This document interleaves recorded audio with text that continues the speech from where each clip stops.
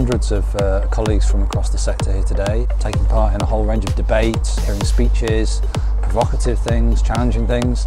You can really come here and do a little bit of training, have a little bit of fun, do some networking, but also hear from some really inspiring and influential people in education. So a real blend of things that you can do. And there's an interesting focus on all of the activities I've been in today on adult learning opportunities and making sure that adults coming back into education can interact with the college sector. There's been a lot of discussion around universities and colleges working well together, and also obviously the school system, and just a real sense of the sector being optimistic and ambitious about itself. That's a really important takeaway for me.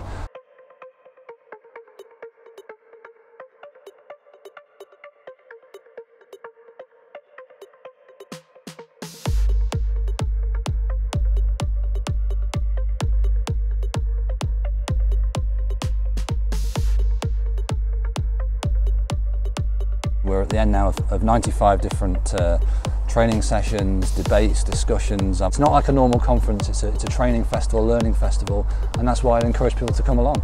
We started off the 2 days by saying this was all about the sector being more ambitious and more confident about itself, and I feel people coming out of this with their shoulders high and feeling they've had a really positive experience. So I think it's been a great success.